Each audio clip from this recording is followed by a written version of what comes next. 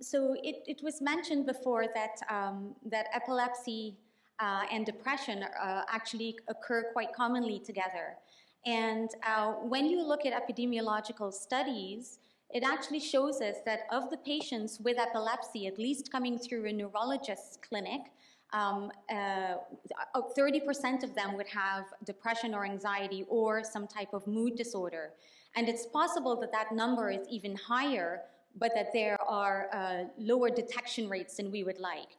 That's actually quite similar to patients with any chronic medical condition.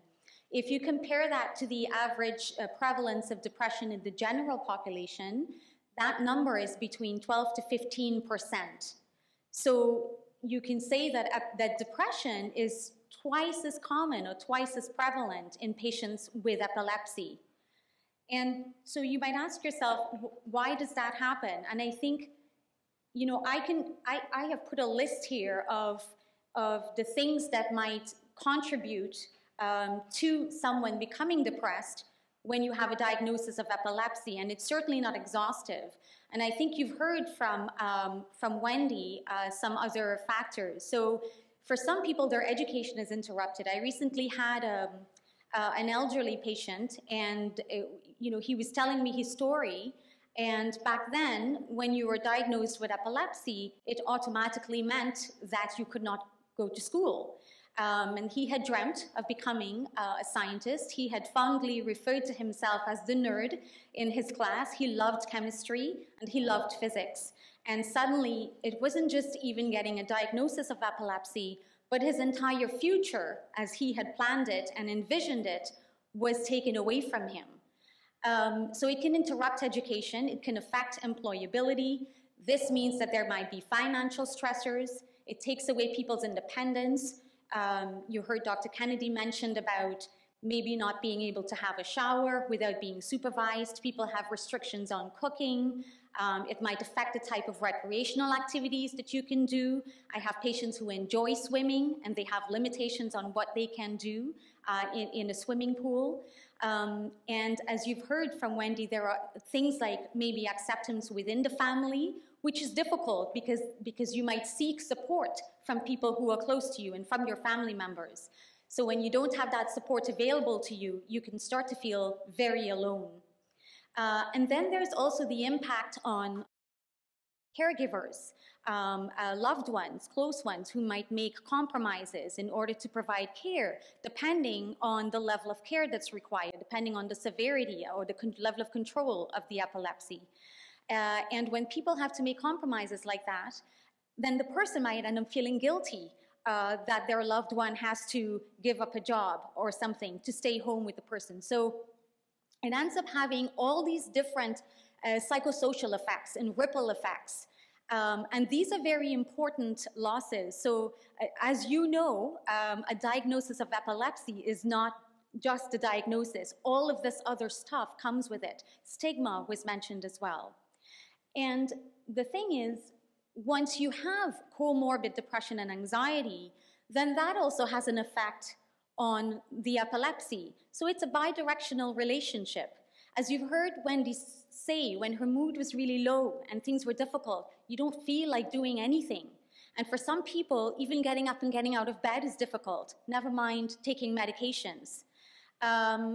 We also know that in patients who have epilepsy and comorbid depression and anxiety, it is much more difficult to get control of the seizures, and their seizure frequency might be much higher. And sometimes people might end up on multiple epilepsy medications or higher doses if that depression and anxiety isn't also managed. So it is important that we detect it, and it's important that we treat it in patients with epilepsy, not only for the treatment of that depression, but also bearing in mind this bidirectional relationship. Now, there are other factors that have been looked at as to why would depression and anxiety and mood disorders be almost twice as prevalent in patients with epilepsy versus the generalized population. And there are many studies that look at various biological factors. Maybe it's the type of seizures, maybe it's the particular epilepsy syndrome, maybe it's which side your epileptic focus is on or the type of epileptic focus you have. And so there are some studies which will say, yes, we found that left-sided lesions are more associated with depression, and then there are other studies which fail to replicate that finding. So we don't have studies that definitively say to us that these are the biological factors in epilepsy that predict depression. But then, so a lot of studies have then looked at all the factors, biological and psychosocial factors, and they've tried to apply the relevant statistics to try to figure out which factors might be most predictive. And of all the factors they looked at, the only biological factor that was predictive of depression and epilepsy is also predictive of depression anyway, and that is genetics, a family history. Apart from that, the factors which were predictive of depression were these four: increased financial stress, which was related to change in sort of educational trajectory, limitations in employability, life stressors, which is also a predictive factor in depression in general, even outside of epilepsy, poor adjustment to seizures, and lack of control over the illness. And what do those two tell you? It's about adjustment to the seizures. It's about coping. It's about the word that Wendy used at the end. It's about acceptance, but it takes a while to get there. It doesn't happen right away, right? And it's interesting because if you look at predictive factors of depression and other chronic medical illnesses, not just epilepsy, these factors are among those as well. So when we're talking about coping with epilepsy, it's quite similar, and it's the same concept as to coping with a chronic medical illness, any chronic medical illness. There might be some things that are very specific to epilepsy because of the restrictions that are imposed on patients with epilepsy, like restrictions with driving and so on. But at the end, this kind of boils down to coping and acceptance. So what is coping? Coping is a very complex psychological process. And psychology itself is extremely complex because there's so many different factors that determine how an individual is going to react to a particular difficult situation. And each individual is going to react differently. And the reason is because we have so many things that determine how we cope, personality traits, et cetera, those are the things that make us individual. But a lot of those mechanisms they're happening at a very sort of unconscious level. In other words, if I have to deal with a difficult situation, I don't consciously and cognitively sort of figure out, oh, I'm going to use this coping mechanism and I'm going to react this way. It doesn't happen like that, right? A reaction just comes out. But where does that reaction come from? And it comes from our individual self, which is very complex, which we try to understand in psychiatry. We're not super good at it, but we're trying to understand it. So I'll tell you a little bit about what we understand about coping. Now, the whole point of coping is to lead us to acceptance. Because if we can get to acceptance, we can start to conceptualize the difficulty that we're facing in a way that might be more adaptive to us. In other words, in a way that might lead to more positive emotional and behavioral outcome. Behavioral meaning what happens in my life, right? So Lapowski is the very famous guy who spoke about, he's a Polish consultation liaison psychiatrist. And he did a lot of work on coping with chronic medical illness. And essentially he said, listen, we can have coping mechanisms that serve us well, adaptive, or we can have coping mechanisms that don't serve us so well, maladaptive, okay? So they lead to sort of negative emotion, and those negative emotions then get us stuck, and we can't move forward. And essentially, so here's sort of a little box. So the blue box shows the adaptive coping mechanisms, and the orange box is the maladaptive ones. Now, like I said, coping is a very complex psychological process. And as you have heard from Wendy's speech, it's a journey, as she appropriately named her talk. So it takes a long time. So I'm not going to be able to sit here and help you cope better. But the reason that I put this list here is because it starts with a bit of self-reflection. And so if you sort of have a look at that list and you ask yourself, or one asks themselves, if you're struggling,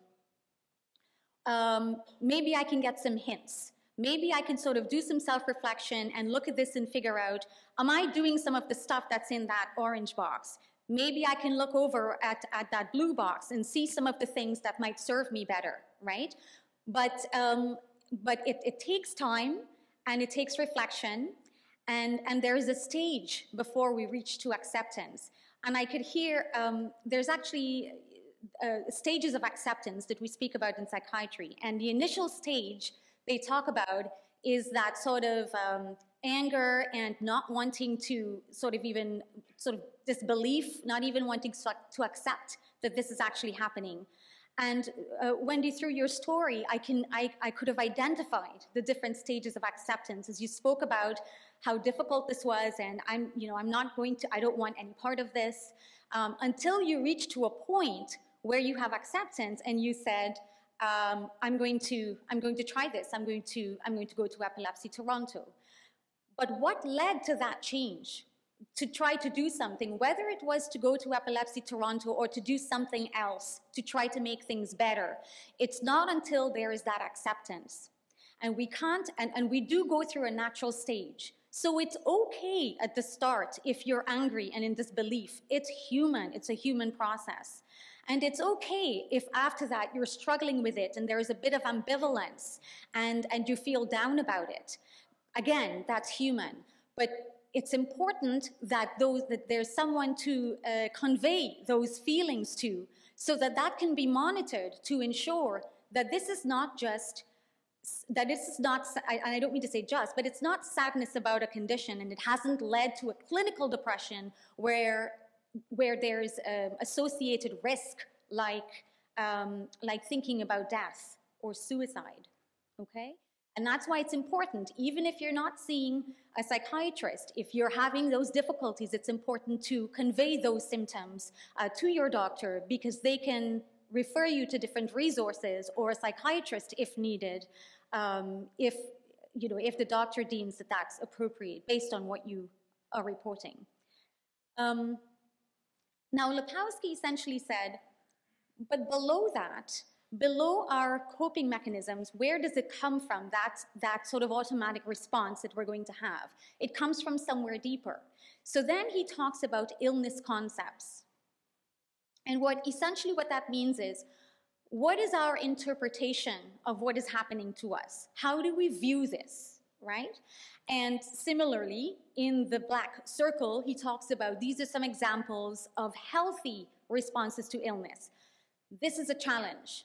So if you can imagine, you look at the yellow circle and you see, for example, if I said to myself, this is punishment, I would have thoughts like, why is this happening to me? This is not fair. I haven't hurt anybody. I'm a good person. Those are the kind of thoughts that you would have. If in your mind, you're conceptualizing it as punishment at a very unconscious level. And when we have those kind of thoughts, I would feel sad, I would feel angry, I would feel betrayed by life, but I'm not going to move forward with those kinds of thoughts. Whereas if I said, okay, this terrible thing has been thrown at me, and it's very challenging, but I'm going to have to do something to try to keep moving forward. This is a challenge. So this is what Lepowski is getting at. Based on the illness concept, you may employ a different coping mechanism. If I think of it as a challenge, I'm more likely, for example, to engage in problem solving. If I think of it as punishment, I'm probably more likely to end up with sort of self-deprecating thoughts, negative thoughts, feeling like I'm being punished for no good reason. And again, it's a list in order for you to just reflect on it and maybe try to look at, Is it possible for me to, now that I'm aware of this, so what I was saying is coping mechanisms, they happen sort of automatically. We don't plan how we're going to react to something. But if we're not coping well, that's when we need to try to figure out this stuff, like what is coping and what are these unconscious thoughts and mechanisms, so that we can bring them into our cognitive awareness. Because if we're aware of what's happening and how our perceptions might be affecting the way we cope, then we can deliberately try to adjust things. And we can deliberately say, look, it looks like I've been trying, that I was denying what's happening. And that's, so maybe I'm going to look over on this side and try to look at, can I try to do some of those things instead? Can I try to have a different illness concept instead? So bringing it into cognitive awareness can help us to deliberately change the tools that we use in order to help us cope more adaptively. Now, this is one slide, and I've listed a few ideas about personality. Personality, like I said, psychology is extremely complex. It is definitely not fully understood. So I'm not going to talk much detail about that. But again, the point is to put that list of things there so that we can have a snapshot of what are the things within myself. Can I identify with any of these? Can I relate to any of these? Can I change things that I might be finding myself doing when I look at this list? Can I change it if this is going to help me to cope more adaptively? For example, quality of mood, the intensity of my emotional reactions. So that's the purpose of putting a list like this out. To talk about personality would be several years. And again, conversely, this is a list of things that may not lead to healthy coping. So excessive denial, blaming others. Okay, I don't know if this is there, but taking what is my responsibility in my illness. My doctors have a role. The social workers have a role. I have a role as well. What is my role? Medication compliance, lifestyle management, etc. One strategy, and you've heard very, I think, practical and inspiring strategies from Wendy. Another possible strategy is I often talk to patients about a gratitude journal. And it helps, for example, when we look at quality of mood as a personality trait, right? So something like, how will I go about changing that if I can relate to maybe not having the quality of mood that serves me best? Well, having a gratitude journal can help you to positively appraise your situation. And it's not about being happy about having epilepsy, but it is about a quality of life with epilepsy integrated in that life. It's about understanding that epilepsy is a part of your life, but it isn't the whole thing. You are not just a patient with epilepsy. You are a person. You have epilepsy, and you are also somebody's son or daughter, and brother or sister, and friend, and employee or employer, and partner. So you are those many things, and you have things that you like to do. You have hobbies, and you have interests, and you have chores, and maybe you have children, you have parents. So that's called, we have something called a life chart. And essentially, the life chart looks like a pie chart. You can draw a circle, and you can think about the things I was just saying, and you can sort of divvy it up and put all the different roles that you serve in your life. And as you add more and more pieces, you will see epilepsy it'll get crowded, and you will realize that epilepsy is one part of the sum of you. So coping is not necessarily about being happy. I'm not suggesting people have to be happy about having epilepsy, but understanding that you are more than just someone with epilepsy, but how do I integrate the rest? How do I integrate that into the rest of my life? Understanding that this is a chronic medical condition. And so a gratitude journal can help us sort of keep positive, because without a positive mood and some of the other stuff that I showed, personality traits, it's difficult to do a lot of the stuff that I'm suggesting. It's hard to have that motivation. It's hard to have that willpower. without sort of a positive mood and some of the other factors. And this is a quote from Oprah Winfrey that I got off the internet. But she says, every night, list 5 things that you are grateful for. What it will begin to do is change your perspective of your day and your life. And so it's about, so that's exactly what it is, about changing perspective. In psychotherapy, we call this cognitive reframing. And it means changing the way we are interpreting or perceiving things so that we can have a better emotional outcome. Because if we're in a better mental space, then we have the wherewithal to do some of the other things that we need to do to keep ourselves healthy, like baking and going out and seeing friends and dancing. Okay, so I'm going to talk a little bit about the treatment of depression in epilepsy. And it's not terribly different from the treatment of depression in the sense that the approach is the same. The approach is what we call a biopsychosocial approach. And what that means is this is a medical condition that also impacts you psychologically and socially. Therefore, we have to treat all aspects. We have to treat biologically, and we have to look at psychological and social interventions. And if we leave out any of that, then the treatment isn't whole. It's not where something's missing from the treatment. It's not just about taking medications and getting rid of seizures. For some people, controlling epilepsy might mean having a seizure once a month. For other people, it might be once a year. The other thing is, studies tell us that depression and mood disorders and anxiety is not reliably related to how many seizures you're having, to your seizure frequency. So there can be people with epilepsy who have 1 seizure a year and have depression. And there can be people with epilepsy who have 1 seizure a month and do not have depression. So there are other factors. It's not necessarily about the control, about seizure control. It's a lot of some of the other stuff I was talking about: acceptance, positive coping, quality of mood, and perception, right? So the biological interventions, I'm not going to go into too much detail about, but if anyone has questions, certainly in the question and answer period, I can take them. But pharmacotherapy means medication. We have various somatic therapies for depression. Some of them are, ECT is very, very safe in epilepsy, and it's in fact is used for a particular phase of epilepsy that we call status epilepticus. Some of you might know what that is. And then those other abbreviations are different stimulation techniques, and there have been a few studies looking at impact of depression or mood adverse effects and so on.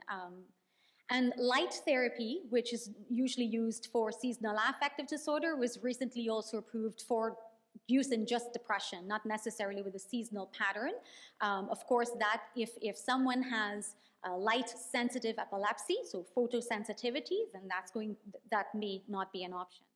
So those are biological interventions. Social interventions, essentially what social means, it's lifestyle management. It's what is the stuff that you can do.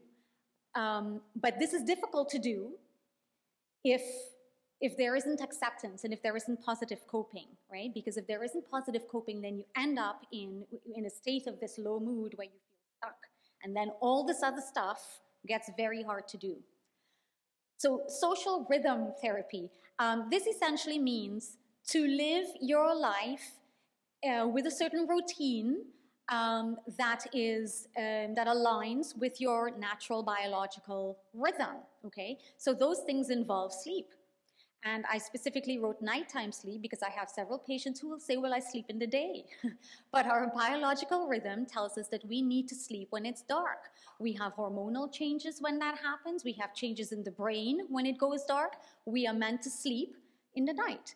And for a patient, normally we need 6 to 8 hours of sleep. Patients with epilepsy might need the higher end of that, about 7 to 8 hours. Some patients with epilepsy need more than that, 8 to 10 hours. But it's important that you have proper sleep at night. And sleep hygiene means, we have sleep hygiene pamphlets. I have this at my clinic that I give to patients. They are evidence-based recommendations to practice to sort of facilitate proper sleep. Having a routine, and so putting things in a schedule. A lot of people may not be employed. It doesn't mean that you get up and sort of not sure what the day holds or that you get up at various times. I always tell my patient, part of sleep hygiene is you are into bed and out of bed at the same time every night and every morning, regardless of what your schedule looks like. And even if you're not working, it would be helpful and it will mitigate sort of negative mood if you put things in a schedule. So even if it's chores, physical activity, and some of the other activities that we're going to that we'll mention. But it's important to have a schedule. And I always say to patients, even if you take someone who doesn't have depression or a chronic medical illness, and you keep them at home with nothing to do and no schedule, and they can sleep and wake whenever they want, they will start to have low energy and low mood and poor motivation, okay? So schedule, very important. Diet is the other one that we need to follow this biological rhythm. Some patients might be on a specific diet called a ketogenic diet. Unless you're on that specific diet for epilepsy, it's a balanced diet and you need to eat regularly. I have patients who skip meals and they don't eat until 4. Rapid changes in your blood sugar is also not good for mood. And physical activity. There are studies which say that 20 minutes of vigorous aerobic activity, 4 out of 7 days a week or more, will have an independent treatment effect on mood, anxiety, and cognition. Of course, less is fine, but that amount of more has a statistically significant effect on mood. So, and I say medically advised because maybe not everyone with epilepsy might be able to engage in certain types of physical activity. So we usually consult with your neurologist before. And treatment compliance. So those are some of the things that you can do. So it means taking your medications and seeing your doctors, reporting on side effects. If you are not taking the medication for a specific reason, let your doctor know that. Nobody will be punitive with you. It is important to understand if you're not taking your medication, what might be the reasons and what are the obstacles and how can we help with that, okay? Education. So like I said, when I started, there was a time where some people thought, where we thought that it meant leaving school. If you look at coping and you look at outcomes, the outcomes are probably 2 big ones. Number 1 is optimizing function. What is the most that I can do and the best that I can be? And the other is optimizing quality of life. Can I have the things in my life that at least make me feel good? Family, friends, a hobby, interests, okay? And, a comfortable place to sleep, things like that. So quality of life and optimizing function. If we think what optimizing function means, we're not going to know what our highest potential is unless we aim sort of big or dream big or aim high. And so it's important for us to know that not because a person has epilepsy, it doesn't mean that they can't do certain things. Patients have proved us wrong many times. I've had patients who were told, they've had an accident, they won't walk again, and they have. So your true potential is within you, and it's how hard you push, right? So you may be able to get that educational achievement. Maybe it'll take you longer. That's okay. Maybe you need some special accommodations. That's okay. If you can still get there, it doesn't matter if it takes you 6 years or 4 years. And then doctors can write letters of accommodation for school to help advocate. Employment. This website will sort of tell you your rights because a lot of patients with epilepsy face maybe employers are sort of concerned about liability if there's a seizure. And it's important to know your rights. there's actually the Geneva Convention for the Rights of Persons with Disabilities, which I was actually on the review committee for that, has been ratified by Canada, which means that that convention is adopted in our national law. And if you go into that website, you will see things such as, if an employment application asks for your medical conditions, you are not obligated to say that. You don't have to say that.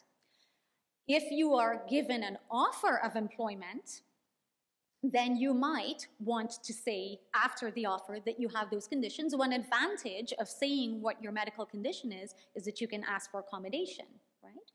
But you can go onto that website and it will talk about what your rights are in terms of employment. Because a person should be given an offer of employment based on your merit, not on your medical condition or lack of. And then social interventions. So, I mean, the other social interventions. This is community and family supports. This is a lot of what Wendy spoke about.